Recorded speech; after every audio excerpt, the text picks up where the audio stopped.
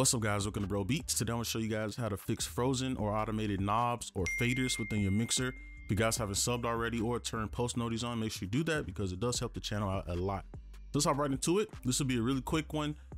So say you come in here, you got your melody, whatever. I just got one and you're done putting your melodies down, but you notice like, hey, this is too low. So you go in your mixer and you're like, oh, okay, let me just reset these real quick. Okay. And then you go back and you listen to it and they just keep going down. Happens a few times, you're like, all right, okay, let me just reset them again. They just keep going back and automating, and sometimes they might even automate. Okay, and the reason for this is when you create an automation clip, for some reason, this gets checked when you put it in the playlist. And then what will happen is, let's actually make one. So say you do something like this, right?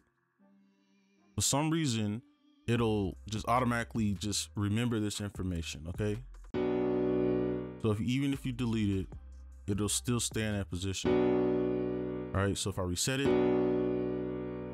okay, so how you actually get rid of this issue is you gotta go to your current project settings up here, okay? And then this has all your settings, everything that you've done and clicked and made within this project will be in here. So the VSTs you loaded, the effects, anything that you mess with the settings, the automation clips will be here. So what you need to do is click in here, and what you want to go to is initialize controls.